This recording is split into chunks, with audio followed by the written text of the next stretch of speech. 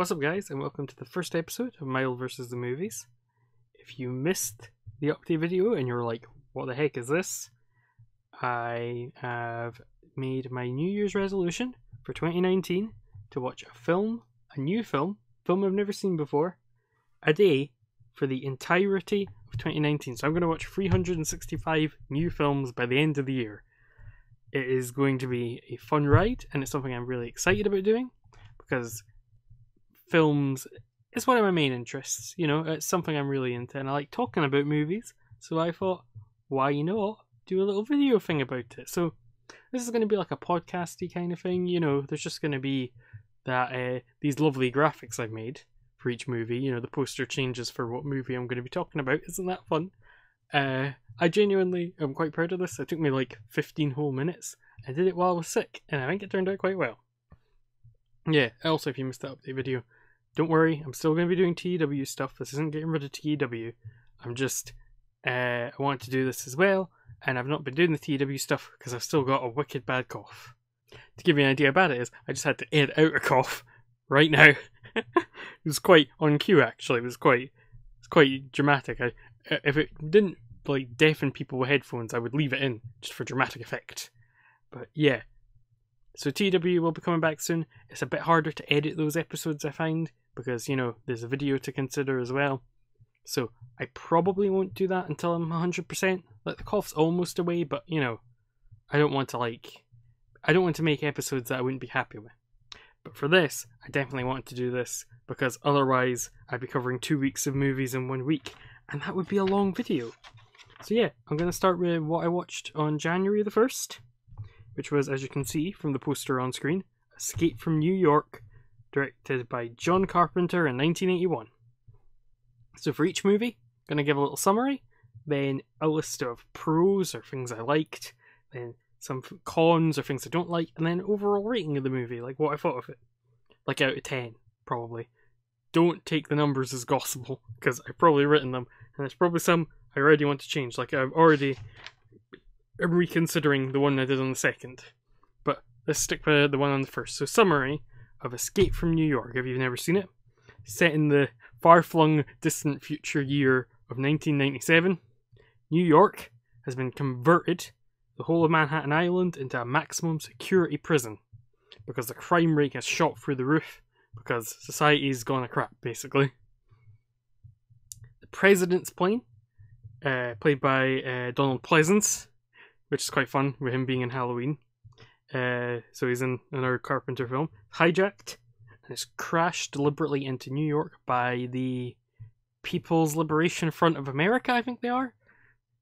And luckily for the president, he survives the crash, but he gets kidnapped. But luckily for him, he's very lucky, this president, I will say. A former Special Forces man who's been convicted of a crime called Snake Plissken. He is about to be put into New York, so the police commissioner of New York is kind of like a general, basically. Recruits him to save the president. So he's going to save him from the sinister Duke of New York, played by Isaac Hayes. So, there's your little plot summary. I'm not going to spoil the movie. Like all the movies I talk about, I'm not going to spoil them, except for every Saturday I'm watching a terrible movie, and sometimes spoilers about them might come out, but to be honest, you weren't going to watch them anyway. Or maybe you were, but like, they're forewarnings, you know? It's like the abandon hope all ye who enter here sign. That's the kind of movies we're talking about on the Saturdays. So, pros. So, first one I have down here is the music. Now, the theme from Escape from New York is amazing. Music's all by John Carpenter. It's very, you know, this is going to sound a bit silly, but very John Carpenter-y. It's very, like, synth-y. It's very atmospheric. It's very tense. It's a very good soundtrack. Like, it hits you right at the beginning, because, like, the opening credits are just, like, white text on a background. So, you know, you've basically just got that and the score going, and the score really shines. It's really good. Now, the other thing I was going to say I really like, here we go. Point number 2, the cast. Oh my. This cast, This is kind of like a cast. If I was to make a movie in 1981, I would probably make this cast. So you've got everyone's really strong, you know, in it. There's not a bad performance in this movie, but like you've got Kurt Russell as your lead in an 80s action movie, so automatically good start. You've got Lee Van Cleef as like a no-nonsense police commissioner. He's amazing in it. You've got Donald Pleasence as the meek president of America, which is kind of fun, considering, you know, when he's in Halloween with John Carpenter, he's like a crazy psychiatrist, basically, who's like tough as nails. You've got Isaac Hayes, who isn't, you know, really an actor, he's a musician. But God, he's actually pretty good. He's pretty sinister. He has like this weird, like facial tic characteristic going on. It just adds like a lot to this like character who styled himself as a duke in this like, you know, post-apocalyptic New York. It's really, really, really good performance. You got like Ernest Borgnine as like your comic relief cab driver. Even like the smaller parts are all really well played. So it's definitely a strong cast in the movie. Thirdly, let's talk about the production of the movie. This movie had a budget of $6 million. Now, that obviously sounds like a lot to all of us, and I think the average person would be quite happy with $6 million in their pocket. But for a movie, that's not that much. It's only $16 million in today's terms, so that is not a lot for a like movie set in a city where like all lots of locations and special effects and all kinds of crazy stuff. It is amazing, the production of this movie. Like there's these shots where you see like a helicopter's point of view as it's scanning the city in New York, and it's this amazing like wireframe city model. So like they built a model, painted it black, put green lines on it to be the wireframes of the buildings. There's all kinds of like crazy effects and like stuff. Not really crazy effects, but like things that you go, that's impressive for a movie of the time and of the budget. You know, this isn't like, you know, a huge blockbuster. But I think it did quite well at the box office actually. But you know, it wasn't, you know, meant to be like a huge, you know, this is a summer tentpole release or anything.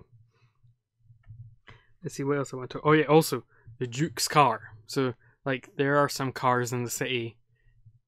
Most of them is basically there's not much life for the prisoners to have in New York. There's not like guns lying around or anything like that. But the Duke's car is like the most amazing car I've ever seen in a movie. So he's got like this like I think it's like a Cadillac or something, and on his mirror, you know, hanging from like his rearview mirror, he has a goddamn mirror ball. And I'm like, that's amazing. So it's a huge one. Well, it's not just like a small one. It's like about the size of Isaac Hayes' head hanging off the mirror. And on his front, over his lights, on like raised like bars, I would guess you'd say, are chandeliers. He has chandeliers hanging above his lights in his car. It is an amazing vehicle.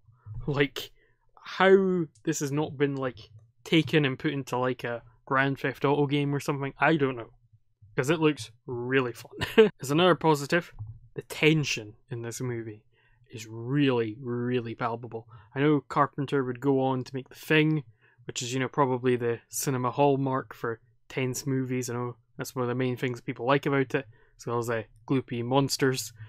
But I've not seen that either. It's on my list. But like the way the whole thing kind of happens, the way Pliskin is in the city of, I think it's still millions. I don't know how many people are in the prison. I don't think they ever tell us explicitly. But a lot of people are in the city, and basically all of them will kill Pliskin because he's the only person with a gun. So straight away, everyone would like that gun, obviously. But you've got like the Duke has like basically an army that follows him and is like fanatically quite devoted to him. So there's like a real sense of like every scene you feel like you're waiting for the mob of people to find him, or like, you know, he's gonna round a corner and someone's gonna jump out. Like there's like a lot of scenes going down tight narrow alleys, and every scene of those I was like, someone's gonna jump out a door and get him. And then eventually one time it did happen. I was like, I knew it! The whole movie, I was waiting for that. But yeah, it's really good. Really, really tense. And let's see what else I've got here. As a pro... Oh yes! A lovely little wrestling fact for those of you who are, the people that like my wrestling videos. Ox Baker, the professional wrestler, makes a cameo in this, and it's really quite bizarre and unexpected. And I was like, oh, hello, famous wrestler. So that's fun. That's something for you to look out for. He's easily recognizable. For those of you who've never seen Ox Baker, he was bald and had a huge, like, Fu Manchu mustache, like, that was pitch black, and had black eyebrows, and, like, the ends of the eyebrows were, like, turned up to look like spikes, basically. He looks amazing. Like, he has that, like, 70s territory monster look. Probably because he was a 70s territory monster. He's great. Guy who had the heart punch, that was his thing. And it was like, the story behind it was, you'd punch him in the heart, it would stop his heart for like 5 seconds, and then he would pin them. And then there was like this one scene, there's this one time he nearly caused a riot, because he kept doing it to a guy over and over again, so it was basically to all the fans he was trying to murder this guy. It's crazy. But yeah, that's enough wrestling talk. This is about movies. This is the other interest I have. Yeah, the cons. I'm going to come out and say this is like quite a famous thing about this movie. But this lovely poster, showing the Statue of Liberty, decapitated head lying in the middle of the street, never happens in the movie. Never happens. Never appears. Nothing. I think the Statue of Liberty does appear, but it's like fine. It's like an infamous like cover with stuff that doesn't happen in it. The movie's still good, don't get me wrong, but it's quite like it's just a weird little thing. And also, another slight problem I have with the movie is it's quite clear that the budget was small at certain points, because you get things like certain things you don't get shown. So we get like I missed one of my pros. I'll just quickly mention this. One of my other pros was I really enjoyed the ending. The ending for the film is quite fun. I won't tell you what it is, but I quite liked it. Not sure if everyone else does, but I liked it. But yeah, back to the budget problems. So for example, when the president's plane crashes, you never actually see that. You see the aftermath. You see the wreckage. He's like in like a pod thing, so he doesn't get killed in the plane crash. But like, you don't see the actual crash itself happen, which obviously, if I had a bigger budget, you would have seen. But it's kind of effective just seeing like the little blip on the radar just like go and then disappear. That's kind of cool. So it could have been like a stylistic thing as well, but also it probably is a stylistic choice as well, as much as I can't afford to make this choice, But that's just like something. I want something to talk about in the cons, even if I really enjoyed the movie. My overall rating for Escape from New York, that's a big 8 out of 10. Really enjoyed it, and I think you should all check it out. Now, on to our second film from the 2nd of January, which is Wednesday.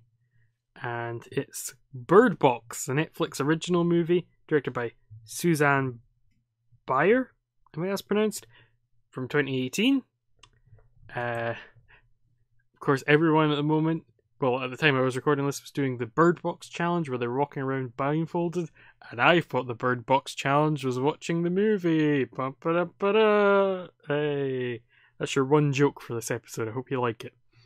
So, summary of the plot. We jump between 2 settings, like 2 time periods, as we follow Mallory, when mysterious creatures show up and cause mass suicides.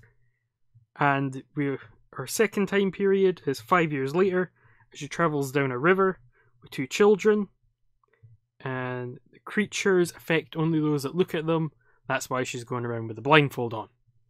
It's a bit like A Quiet Place, but with seeing things instead of making noise. Here are my pros for the movie. There's a couple. The acting was alright, I thought. Like, Sandra Bullock was alright in it, I guess. She was like, she wasn't rubbish or anything. She was like quite a good protagonist. And the film had a surprise John Malkovich, which I didn't know about. So when he showed up, I was like, hey, it's John Malkovich. So I was quite happy with that. And I think the I'm not going to tell you the name of the character because it's kind of a spoiler, but the girl she's with, when she's traveling on the boat, you know, in the future scenes, or I suppose that's the present day and the other bits of the past, but she's a really good actress. She's like about 6 or something. She's really good, I thought, for like a child actor.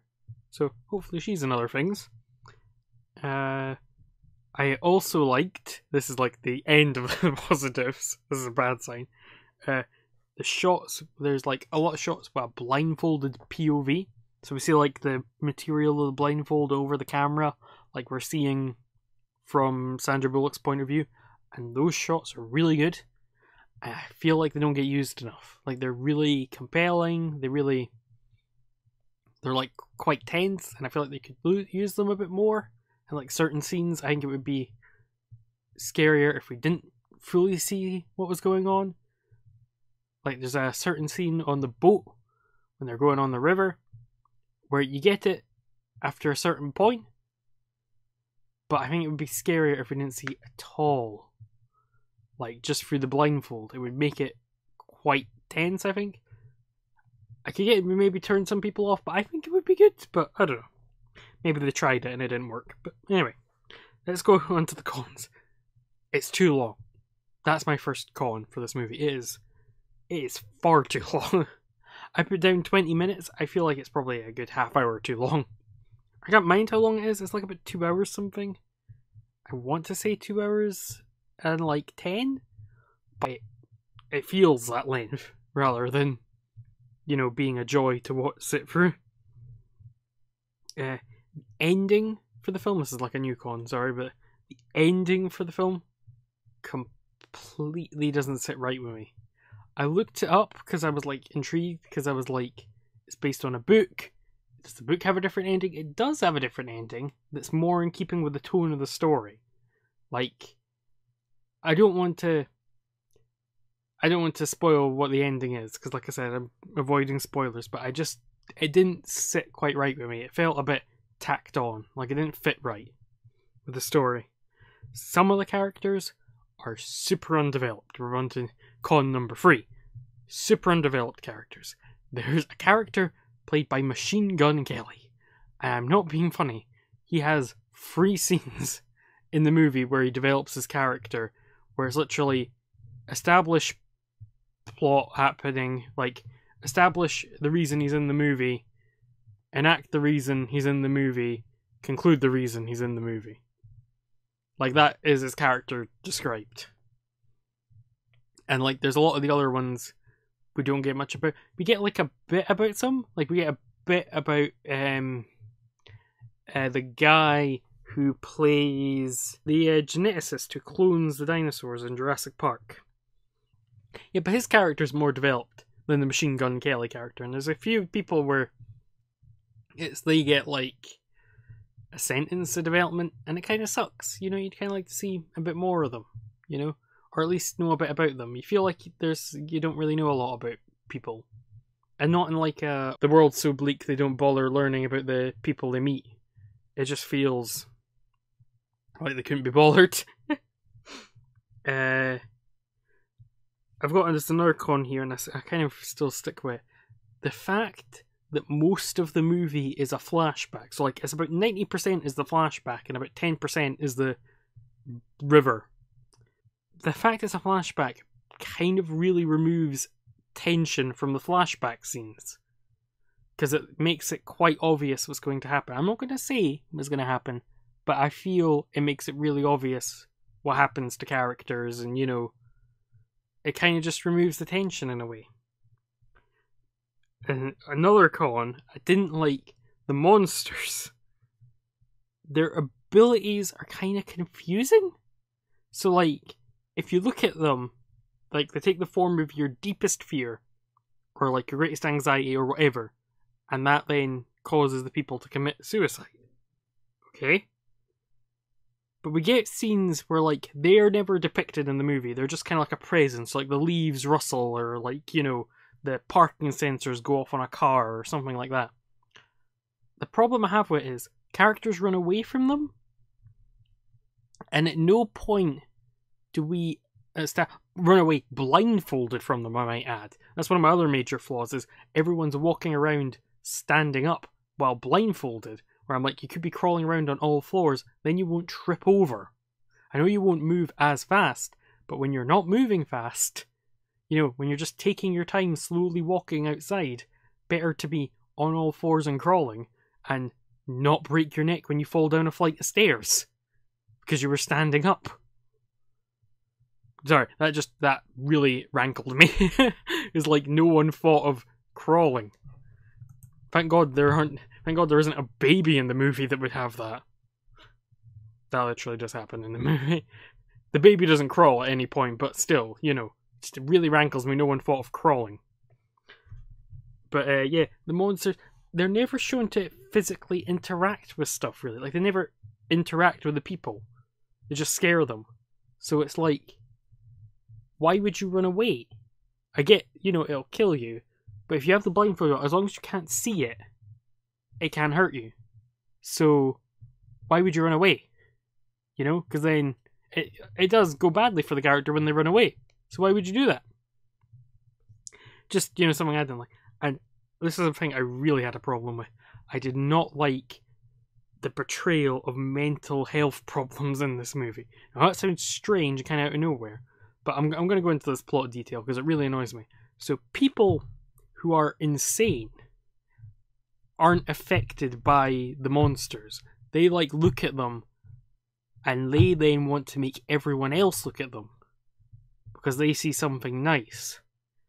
And first of all, I don't like that at all, because it's not a particular condition. It's not people with schizophrenia or people with, like, you know, I can't think of their mental health, like people with multiple personalities. It's not people with one condition, like something wrong with their brain chemistry or that. It's just anyone who's crazy automatically wants to kill everyone. Like, so I don't like that part. And also I don't like, it doesn't establish what's the cutoff. Like, would someone with depression look at them and go, well, you know, I'm gonna now kill a bunch of people by making them look at these monsters? Or, like, would someone with anxiety issues have that? Would someone who has panic attacks kill those people? It doesn't make any sense, and I really hate it, and it's basically kind of offensive. I find it quite offensive. Like, I don't like it. I gave this movie a 5 out of 10 when I rated it originally, and that was straight after I watched it, and the more I think about it, I'm going to put it down to, like, 3, I think. I'm actually going to change it.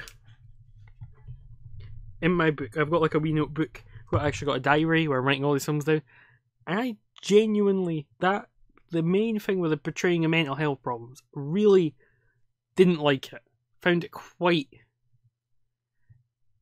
It's more like something you would see in, like, a 70s movie. You know, when, like, that would be a progressive portrayal. I didn't like it. I didn't think it was good. There's my review of Bird Box. Don't watch it. Or watch it with a blindfold on. I think that would have actually improved the movie. John Malkovich is good for, which nicely segues into movie 3. Because movie 3, you can tell why I picked it. So, like, each day I'm picking the next day's movie, so you can see how I picked this one. And then on day 3, which is Thursday the 3rd of January, we watched Being John Malkovich, which I watched on Netflix, directed by Spike Jonze, from the year 1999. Now, go through the summary of this movie. So, Craig Schwartz, he is an out-of-work puppeteer, played by John Cusack, who takes a job as a filer, I think it is, in a kind of strange company. We don't really know what it does, apart from filing. Only to discover, while he's at work, a portal that leads into the head of John Malkovich, as in actually into his brain, where people can see through his eyes for 15 minutes.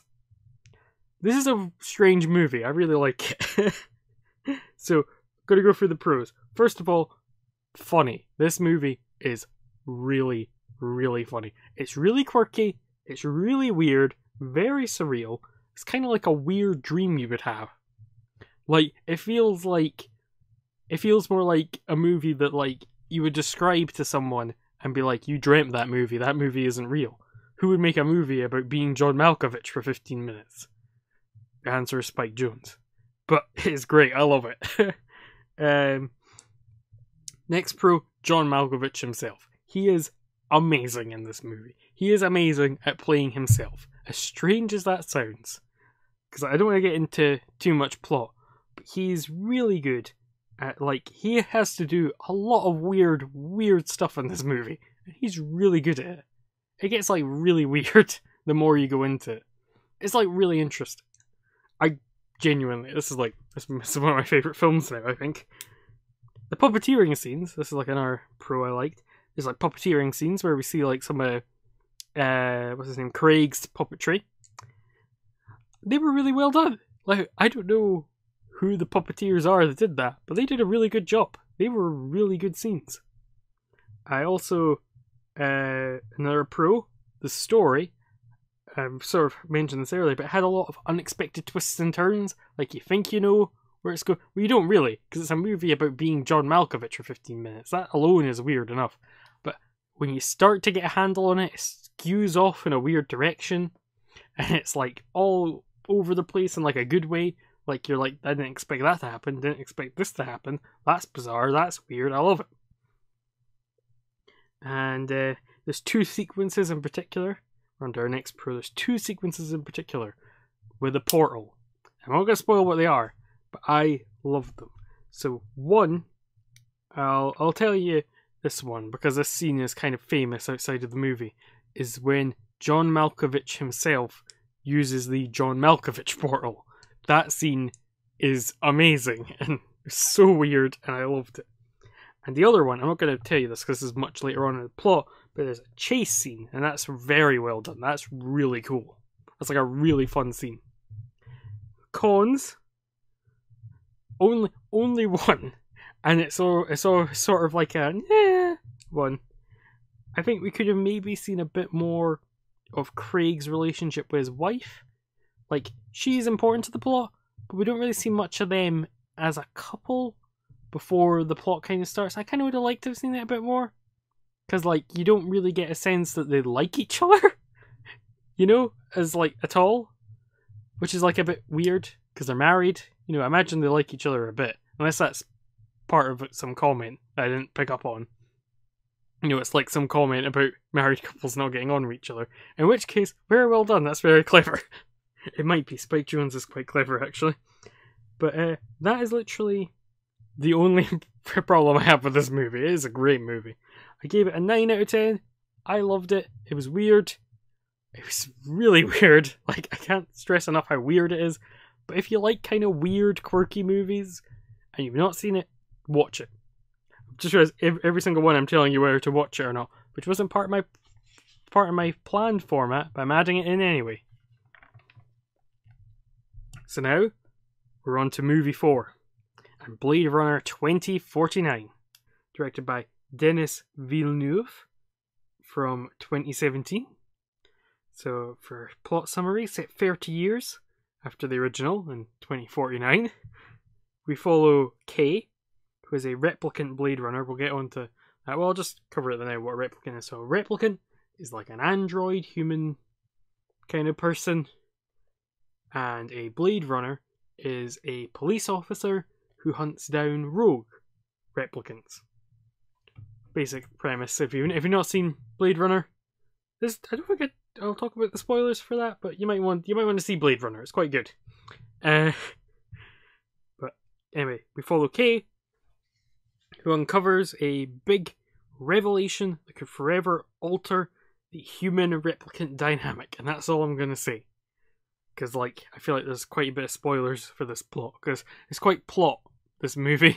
There's a lot of plot. The pros for it. First of all, I've just realised I've completely butchered spelling cinematography, but the cinematography in this movie is really good. Like, it looks gorgeous. Like the shots are lovely, like everything about it, like the composition, like the way things are like silhouetted, like the colors, the lighting. Oh, the lighting, right? The lighting in this movie is like amazing. It's all dark and moody, and like you've got like the bright neon from the city, but there's like lots of rain because it's Blade Runner. It's really, really good.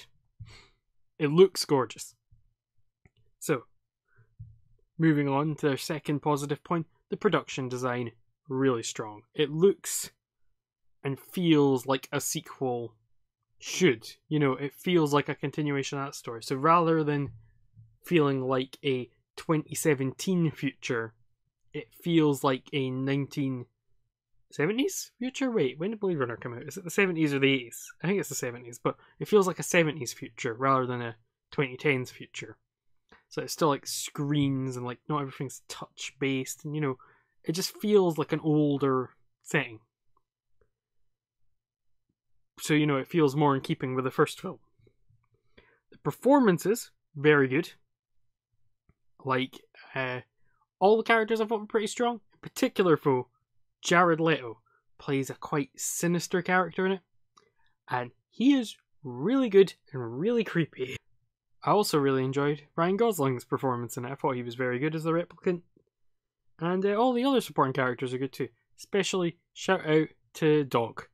The dog who's in the movie. He's a good dog. For our next pro, we've got the music. It was really, really good. Hans Zimmer did it, and someone else, whose name I don't have to hand, but it is really, like, forceful, I'll say. No, I was going to say loud, but that just makes it sound like I had the volume up on the telly.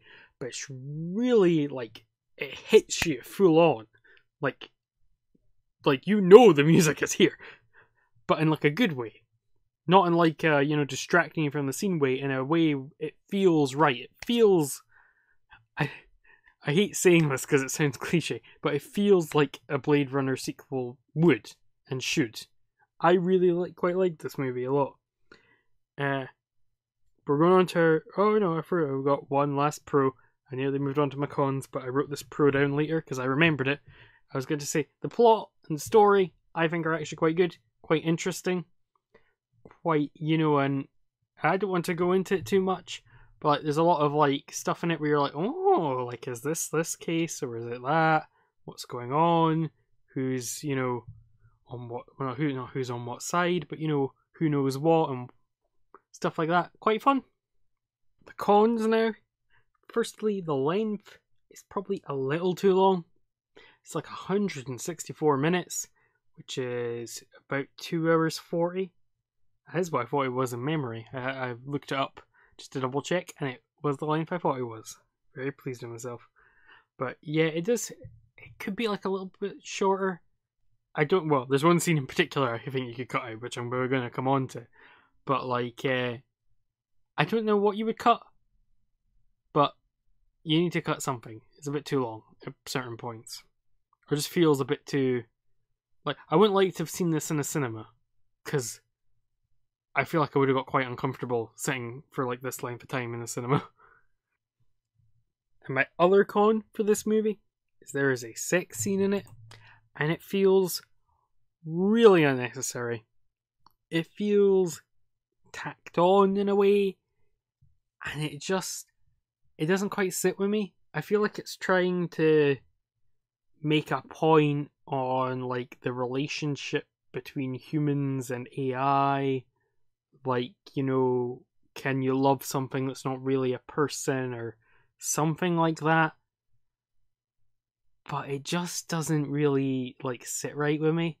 It just kind of is weird and doesn't kind of fit with the movie, to be honest. It feels like something from another movie. It feels like something from like what's that movie?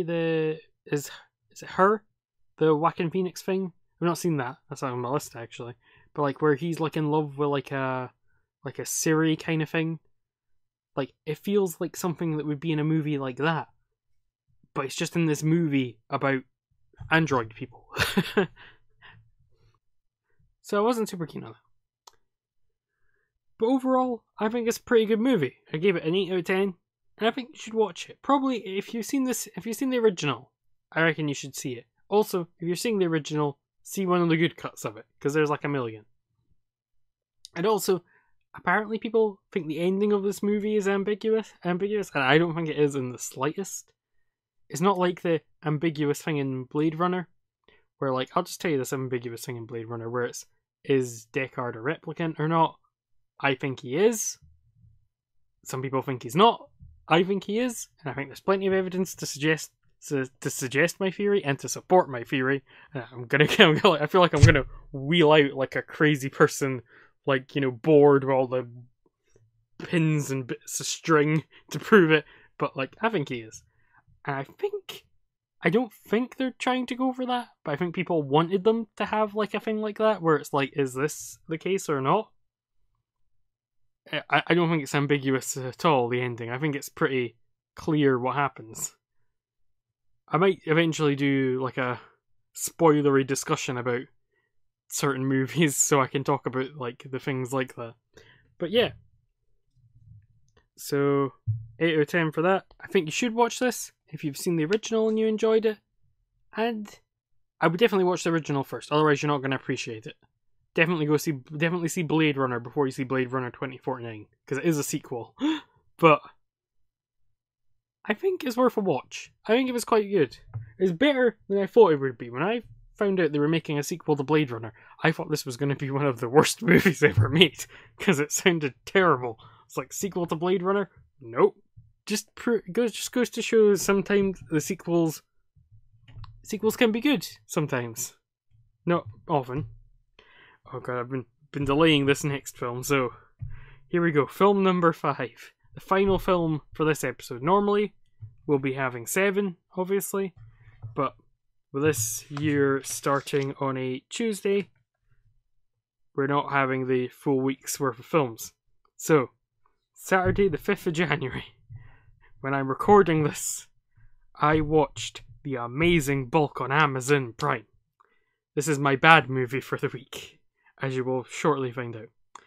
This was directed by Louis Schoenbrunn and was made in 2008 and came out in 2011. So that's already a sign of quality.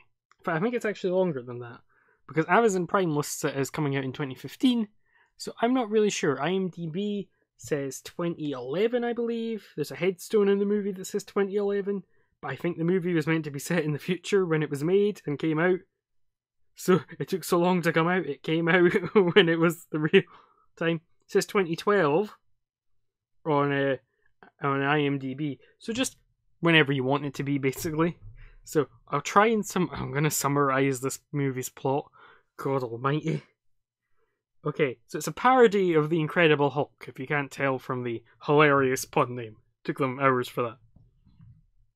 A scientist is trying to create a formula of some kind, and he injects himself with it and turns himself into the Incredible Bulk, who's never called that in the movie. He's never got a name.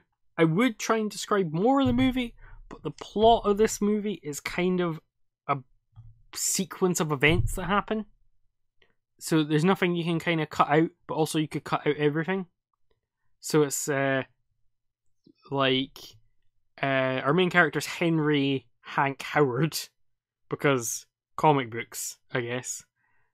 And so Henry's at the lab and is trying to test his serum on the rats, and that doesn't work. So then he goes to see his girlfriend's dad, who's the person who's in charge of the operation, to ask him to marry his daughter. But then he says no, and they have a big argument. So then he and the daughter go to the fairground. So then he and the... You see, it's one of those movies, so it's where it's just, so then they... And that's how the entire movie goes. So, we're going to go over the pros of this movie. I have a pro. It took me a while to think of one, but I thought of one, and it's not a compliment. So, the movie's music is all classical music, as far as I can tell. I think there's like a couple of stock tracks. We'll get into the stock element of this movie. Oh my word. There might be a good portion of this video might just be me ranting about how insane this movie was. but the classical music was good because it was classical music and it was stock stuff. So it was basically, it is good music. That is the one pro for the movie done. Now the cons. To give you an idea how much I've written, I've had to draft in a second sheet of paper to fill the cons in for the amazing bulk. That is how bad this movie was. Like, I still can't quite believe I saw it with my own eyes. So, cons. The story. Like I said, it is a complete nonsensical collection of events. Now, this movie is only 76 minutes long. Let's double check that on IMDb because I have the page up.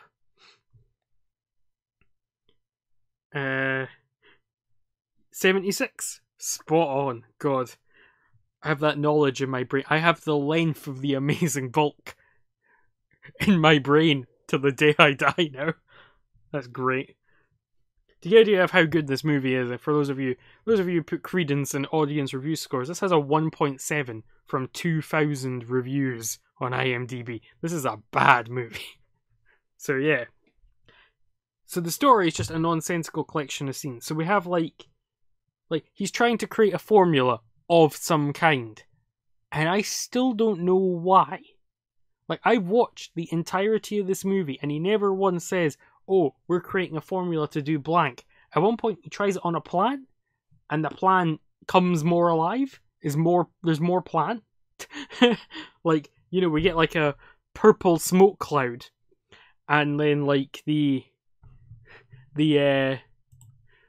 plant is replaced with a bigger plant.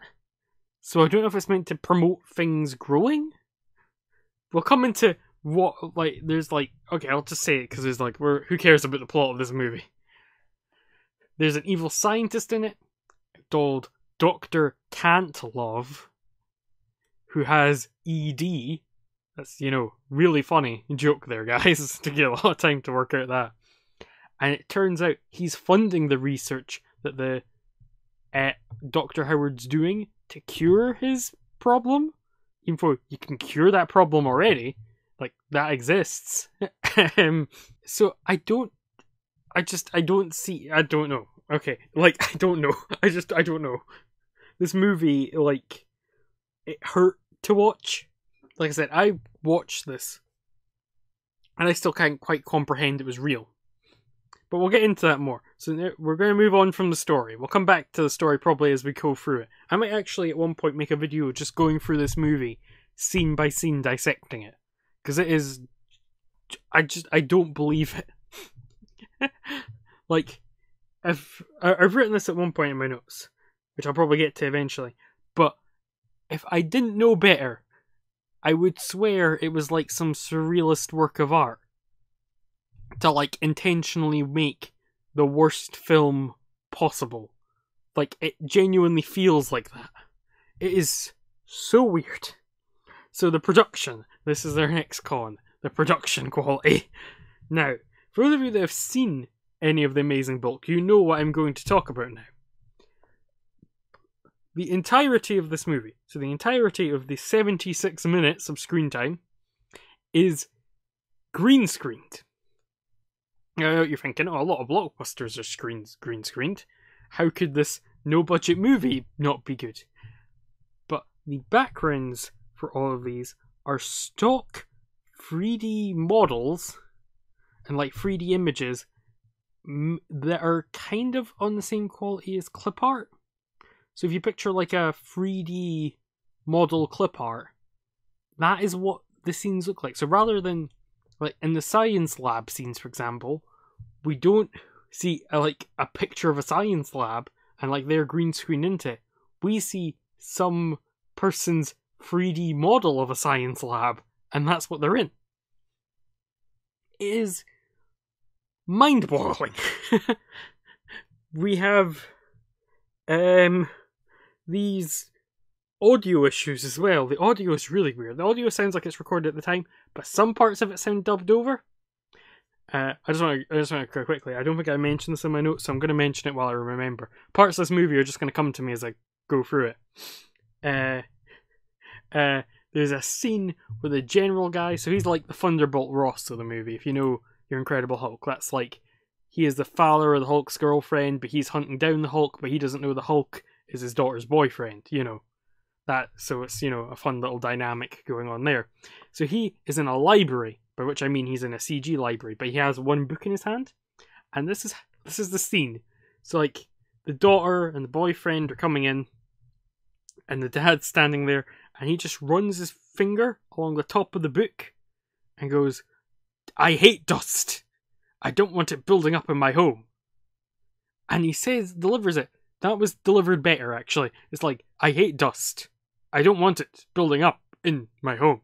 It's like the most bizarre delivery I've ever seen or heard in a movie. It's like, strange.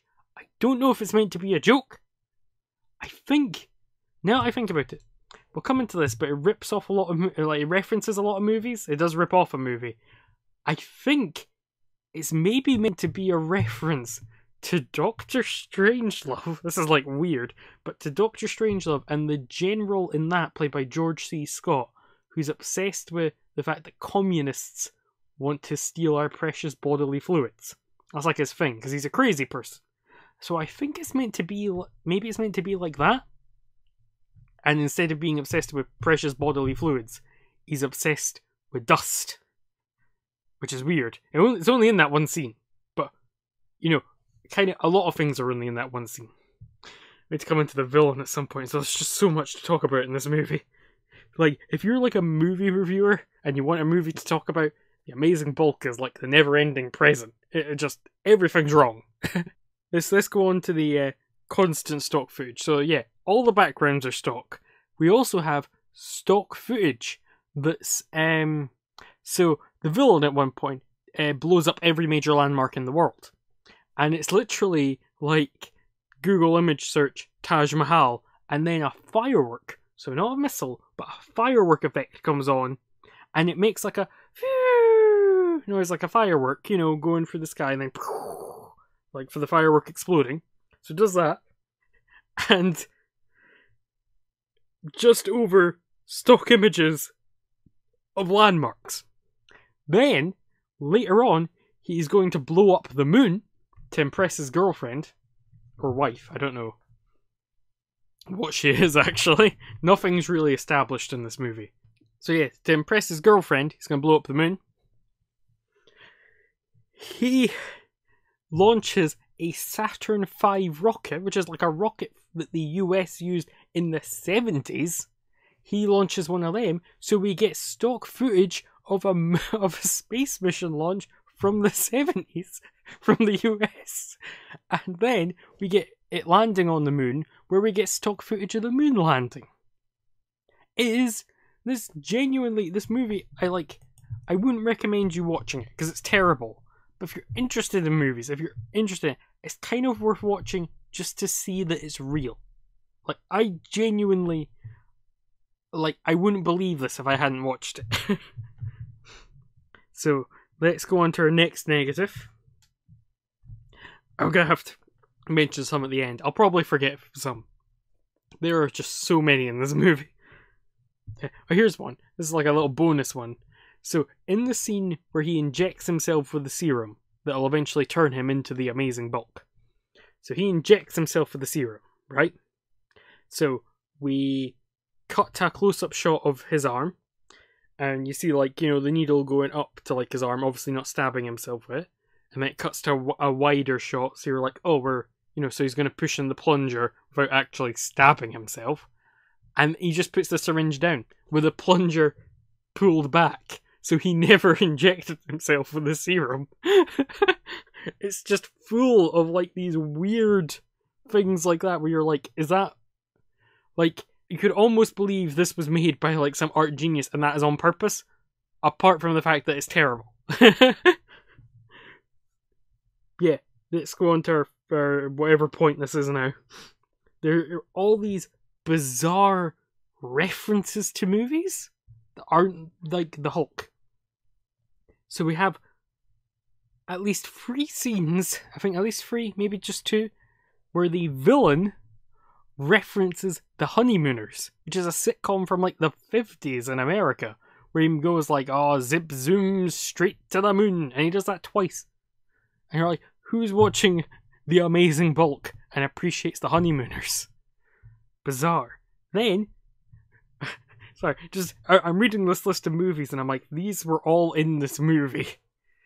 So we then get 2 references to 2001: A Space Odyssey. Because I get... I just like, you think when Stanley Kubrick made 2001, he's like, one day, my cinematic masterpiece will be referenced in The Amazing Bulk. Twice. But, yeah, so we get a scene with, also Sprach Zarathustra, where, like, to let you know that it's referencing 2001, we get a shot of a spaceman in Earth, and we have, like, there's, like, a bone dot gif, and it's, like, twirling in the air. So it's, like, the scene with the apes, and then it's just, like, a bunch of the missile stock footage. Or I say missile stock footage, it's not stock footage of missiles, it's the landmarks when the missiles going into them scene. And then later on, we get like an extended space docking scene set to the Blue Danube, like it's 2001, where the joke is the things dock and then undock, because it's like sex, because the guy can't have sex. That's really funny. Except, the way they do the docking, undocking, is they play the footage forward and then reverse it, okay? Sensible. Except, the Earth is in all this footage underneath the space stations, so the Earth is rotating, so the Earth goes forward, back, forward, back, forward, back. And it's going like at a really fast speed. So it's like, you know, we're above Alaska, New York, Alaska, New York, Alaska, New York. Like that. It is so bad looking. Speaking of the CG stuff, sorry, it just came back into my head. There's a dog in the movie, and it's a CG dog. There's a CG rat. Like, you couldn't get a dog? One of the actors in the movie probably has a dog. There's like 12 people in this movie, which is more than I thought they would have. I'm being honest, I thought there was going to be, like, the villain, the Amazing Bulk, General Ross, girlfriend, probably 1 or 2 other people. But no, there are a lot of people in this movie. A lot more than I thought. But, yeah, that's... Oh yeah, also, got a reference to Doctor Strangelove, of course, where there's this, nuclear bomb scene, where, we get the ants are marching 2 by 2, which, if you've never seen that, that plays over all the shots of the crew in the bomber in Doctor Strangelove that's going to drop the nuclear bomb. And we get, when the bomb does drop, there's a crappy clip art guy sitting on it, riding it down, like he's clinging on to it like he accidentally fell down, rather than General King Kong in Doctor Strangelove, where he's like, yeah, like that, you know, waving his cowboy hat. So it's a lot of fun. But also, going back to this, why I think the dust thing is a Doctor Strangelove reference, because they straight up steal a joke from Doctor Strangelove in this movie. So, there is when we see this, the airplane pilot for the plane sequence, the Doctor Strangelove fighter jet sequence, he has a thing on his back, like a patch on his jacket, and it says, we kill for peace. And there's like a big billboard in one of the scenes in Doctor Strangelove. It's really prominent and it's really funny. Just in the background when like the military base is going crazy, it says, peace is our profession. And I'm like, you totally just nicked that off Doctor Strangelove. Because you've clearly seen it. You literally reference it in the scene with that joke. So that annoyed me. Don't rip off a really good movie. Now on to the supplementary sheet of paper. This movie, man, it is unreal. So we have... Oh yeah, this is one. So there's complete nonsensical geography in all the scenes because it's made with just stock stuff that was available, and you can tell. So like the opening sequence, if you watch it, you'll understand this. The opening sequence is like a lady who I didn't realize was a prostitute until she's dead, and the police tell us. This is how good the movie is at conveying things. So she's just walking about the streets, and she like walks along one side of the road, and we cut to another shot, and she's like crossing over the road, so she's on the other side of the road, right? And then we cut to another shot, and the side of the road she's just crossed over from, she's walking on that side the other way. But it's meant to be a continuation of the thing from before. Like, things appear in the background that were in another bit's background. There's one scene in particular I want to talk about where there's two police officers and they're having a conversation in a car. And oh my god, I never mentioned the cars. So all the cars in the movie are MS Paint drawings of cars. So like when we see like the side of a car, it's like an MS Paint drawing of a car. It's like someone put like a car image into paint and then painted over it in paint and then used that so they didn't use the copyrighted image of the car. Is weird. And all the cars as well, when you see like the two people sitting in like the driver and the passenger seat, they're sitting on a sofa and you can see the sofa. Oh man, this movie. Anyway, there's a particular scene with the car with the two police officers. They're sitting having a conversation about our hero Hank, our hero. I put that in big inverted commas. And we're viewing them from face on, and we cut from like, one side of the car to the other side. So we're looking through like the passenger and driver windows. Except when we go to the shots, so I just thinking about this, I'm like, I can't believe this happened. But when we go from one side, there's like this really prominent billboard in an alleyway. And when we got to the other side of the car, to the opposite direction, there is the same billboard in the same alleyway, because it is the same shot on both sides. It is the same background. It is unreal. When I saw this, I like lost my mind. I was like, how can you could you not get another alley.png from stockalleys.com? That's another thing. I've not written this down either, right? So everything's filmed in front of a CG background, right? So everything's in front of green screen, sorry.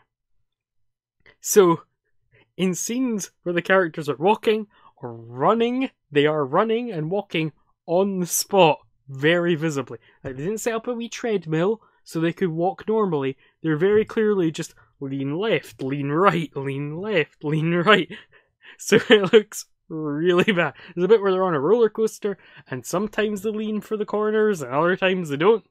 Yeah, there's also a roller coaster scene in this movie. In the Incredible Hulk parody film, there is a roller coaster scene, because of course there is. That really smacks of there was stock footage of a fairground, because yeah. So at the fairground scene, they're at the fairground, and then they take the subway from the fairground, where he gets mugged by a guy on a moving subway train, and the guy just runs away to a different carriage. So you're like, he's on the same train, the train is moving, he can't get off the train. How can you get mugged by a guy on a moving train and not catch him? But anyway, after that, they then get in a car. So they took the subway to go to the car. It's just, this whole movie is like mind-boggling. Anyway, so back to this. It's just every so often something just comes into your head and like, I need to tell you guys about this. I've hardly talked about the villain in this movie, if you noticed, because we get scenes of him like cutting away to him rather, and he only becomes the villain of the movie like 20 minutes from the end, where he gets caught, the Amazing Bulk, by the military, and they're like, we need you to kill the guy who's the main villain. Oh, it really is something else. I thought the main villain guy, I thought he was going to be really fun, because I was like, oh, you look like he was going to be a hammy, over-the-top guy, and he wasn't, like, hammy in an enjoyable way, and I was really disappointed.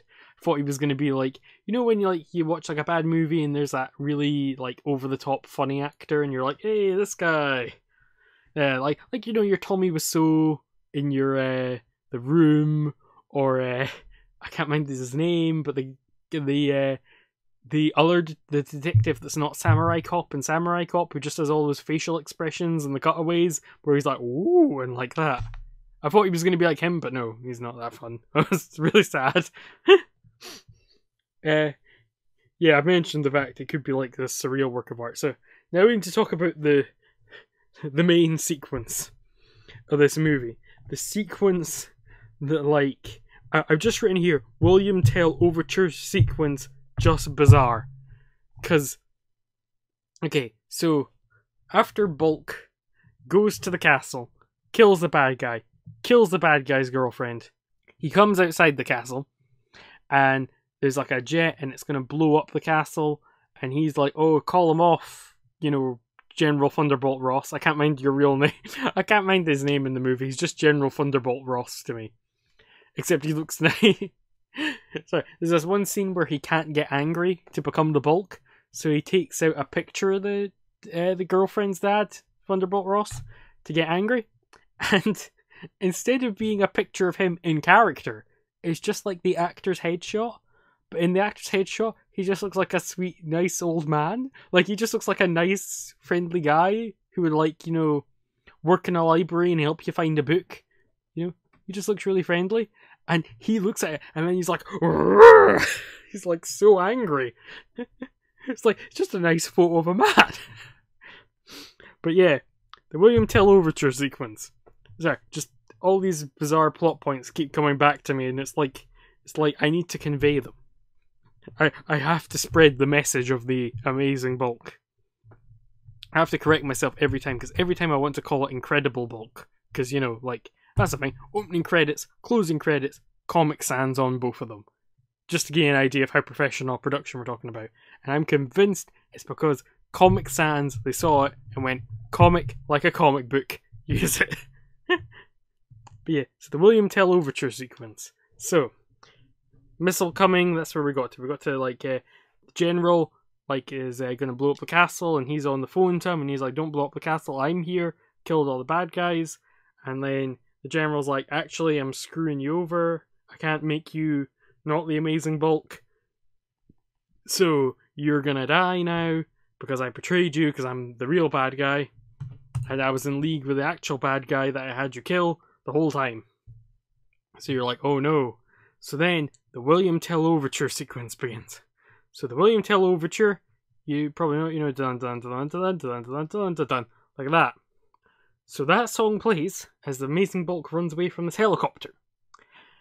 So, we're in a medieval castle, a European medieval castle that's somewhere. I was like, we never find out the name of the city we're in, don't know where things are. We're somehow in a European medieval castle. I don't know if we're in Europe, but the reason I say I don't know we're in Europe, because the first shot when we're running away, we run into a CG background with the CG model Amazing Bulk.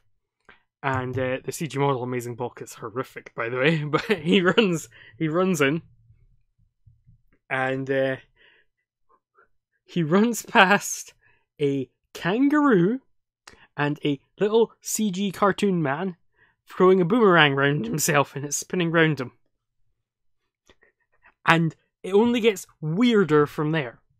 We just get random stuff, just random images flash up on screen. Like, I genuinely felt like in Clockwork Orange, when the guy's getting shown the footage to break his mind with his eyes getting held open, that's what this sequence feels like. It feels like some sort of hidden coded message.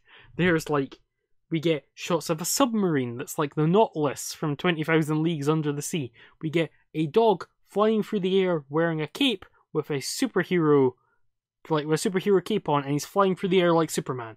The dog that was randomly in these scenes, it's like the little crappy clip art dog. We get like a Red Baron plane from World War II. We get the helicopter. We get the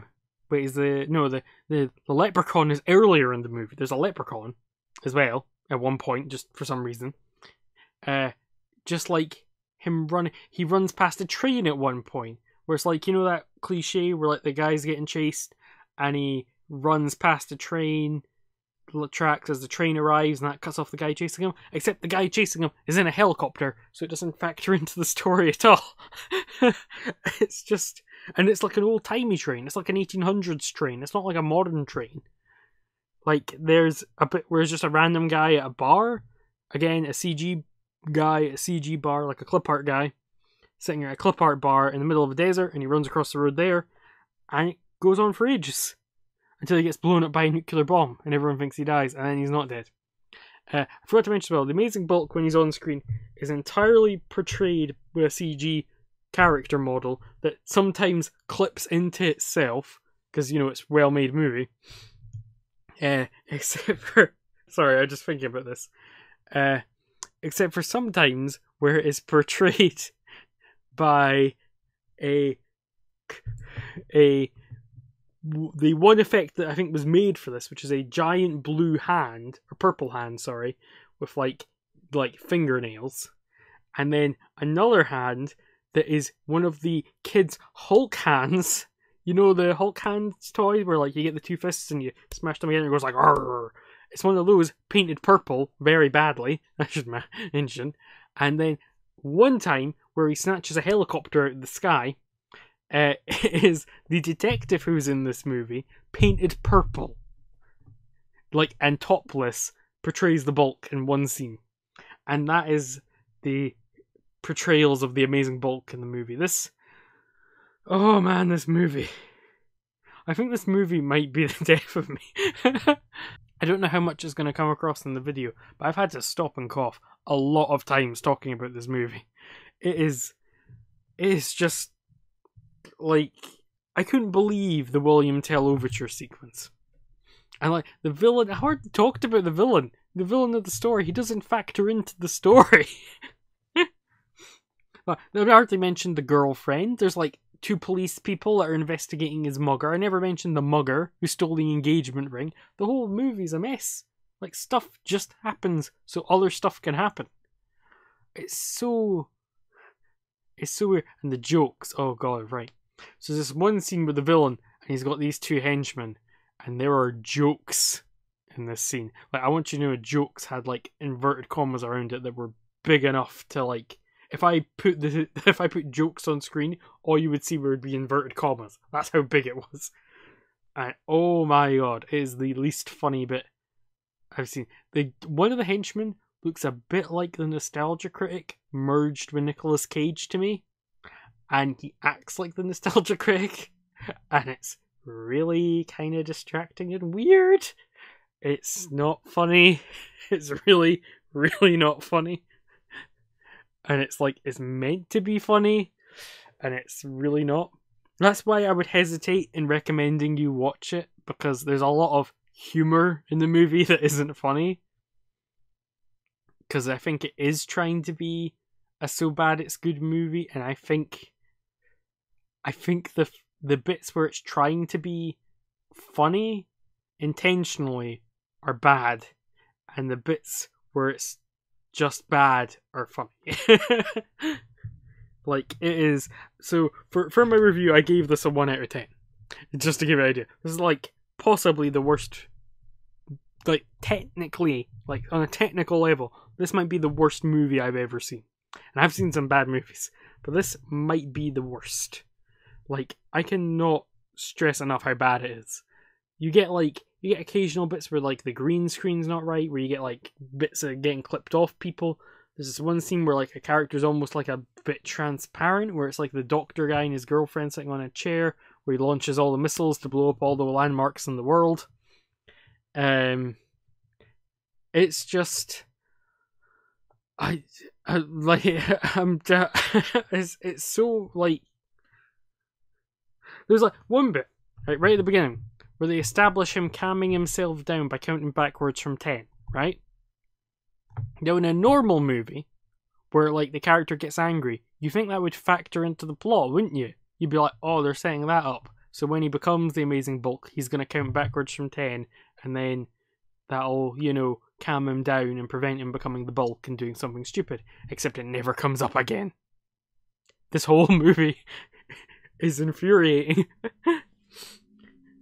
Genuinely one of the most unsettling experiences I think I've ever had. Like, I kind of want other people to see it, so I can know I didn't imagine it. Like, you know, I said like Being John Malkovich felt like a movie that someone would dream up. Amazing Bulk feels like something you would dream up after hitting some PCP. Like, this movie is not real. I don't know if PCP makes you hallucinate. I think it does.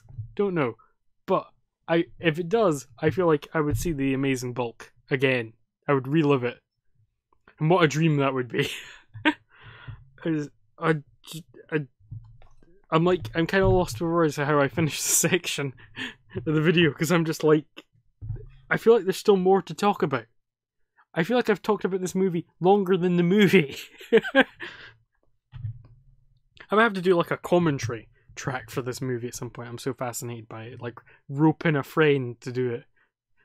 Poor naive friend. So yeah, I'll give this a 1 out of 10. Definitely worth skipping. If you're like me and you're really into films and you're looking for some bizarre, just trippy, like mind-bending experience as like a who would make this movie rather than the movie itself, this you might want to watch. Or if you're like, I think it would maybe be fun if you had like season. It's not. The problem is, I would say it might be fun like if you have a couple of friends round and you have like a drink and watch a bad movie and have a laugh at it. Except the comedy in this isn't funny. So like the bad things are funny, but the comedy isn't funny. If it wasn't a comedy, if it was played like it was a straight action movie and there weren't jokes, it would actually be better because you could just laugh at it the whole way through. But the comedy scenes are really bad, really unfunny. Today I'll be watching Mean Streets on Netflix, which is directed by Martin Scorsese from 1973, but obviously I've not watched that yet. So you'll find out how I feel about that and 7 more movies next week. I hope you're looking forward to that. I hope... I was going to say what my favourite movie was for the week. I forgot about that. That's like a fun little segment idea I thought of. And I'll say, my favourite movie of the week, I think they were all pretty strong, apart from 2. 2 out of the 5. Just a small... Just, 2/5. But looking through them, I think, even though I think Being John Malkovich was the best film I watched this week, I think that is the best film, I think Escape from New York was my favourite. I just enjoyed it more and had more fun watching it. Like, Being John Malkovich is definitely the film, like, if you were to say to me which of these films is better, Being John Malkovich is clearly the better film, I think. But I enjoyed Escape from New York more, just because I kind of like those kind of movies. I kind of like that kind of 80s kind of era movie. Is it 80s? It is. It's 81, right? It is 81, yes. My memory's not as bad as I remember it being. But yeah, I hope you enjoyed this. I enjoyed filming it. I'm not going to enjoy having to edit it a lot, because half of it is me coughing. So that's going to be fun, having to edit all those out. And then realising I've missed a sentence, and you're going to have one sentence that doesn't fit in at all in terms of audio quality, where I'll just be like, and point 3 is this, in a completely different background noise. But yeah, I hope you enjoyed it. Hope you guys like it. I hope you do, because it's something different, and I think it's something fun I could do, and I like talking about movies. So I'd like to keep doing this. I'm going to keep watching the films, but I'd like to talk about them more, because I like them. I'm also looking for suggestions, because 365 movies is a lot of movies. I'm going to include new releases, like, because I got a Odeon Limitless card for my Christmas, so I can go and see as many movies as I want, like new releases. So I'm going to take advantage of that. Fits in nicely, so there will be some new movies. I'm going to do certain theme parts of the year I've already been thinking, so like, in October, you never guess what, I'm going to do a lot of horror movies. Who would have seen that coming? But yeah, so any suggestions you guys have, I'll do. Obviously, if I've seen them, I'm not going to do them, because that kind of defeats the point of this. So, I'm not going to be... So there'll be certain films that people might be like, oh, do Airplane, and I'm like, I've seen it like 20 times. But like, yeah, so any suggestions you guys have, comment them. like good movies, bad movies. If you're suggesting a bad movie, tell me it's a bad movie, because like I want to keep them on like a specific day. I want to keep them on Saturday, because I think watching the bad movies, like the really bad movies on the Saturday, I think will be better because they'll be fresher in my memory to talk about them more. Because The Amazing Bulk, well, it will stay with me for the rest of my life and probably haunt my dreams. Sorry, I just think about the cars again. The cars are like paint. The cars are made in MS Paint. There, the move. Amazing Bulk's done. There, closing the book. It's not there anymore. It doesn't exist. But yeah, anything you guys recommend? I'd love to hear it. Like any foreign language films, anything really. Because I'm into movies a lot, and I like watching new movies. So recommend them. Thank you. That'd be nice. If you enjoyed this, you could leave a like and you could share it with people who might like it. That would be cool. And you could subscribe to my channel and follow me as I go through this and slowly lose my grip on sanity. The Amazing Bulk might have already done that, but you know, it's not like I slowly go mad from watching a different movie every day for the next calendar year. So that'll be 52 episodes, I think. I don't know how the year lines up in terms of, you know, how many weeks there actually are, if it's 52 or if it'll be 53 or, you know, whatever. But yeah, I hope you enjoyed it. I'll see you next week for 7 more movies. Yay! Bye!